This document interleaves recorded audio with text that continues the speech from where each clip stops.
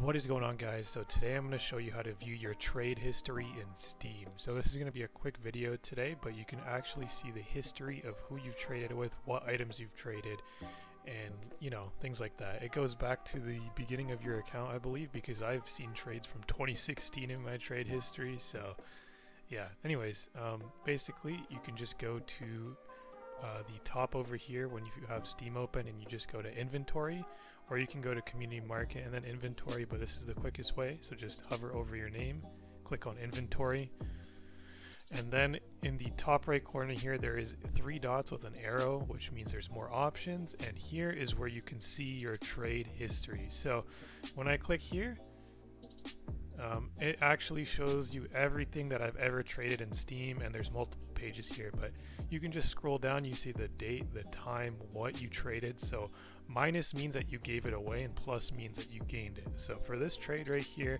I gave away an AK-47 Aquamarine Revenge and I got a Desert Eagle Code Red back. So you can see this, like I got a bunch of items here, I didn't give anything away, things like that. And you can also go to the next page and just view trade history there. So as you can see, this goes back all the way back to when I started my account in 2016. So I believe this goes back all the way to the start. Steam tracks this for you in case you got scammed. So it's good to know that this is here, but it's a little hidden. So that's why I thought I made a video on it. Hopefully you found this video helpful. If you did, please drop a like and don't forget to subscribe. Thanks for watching, guys.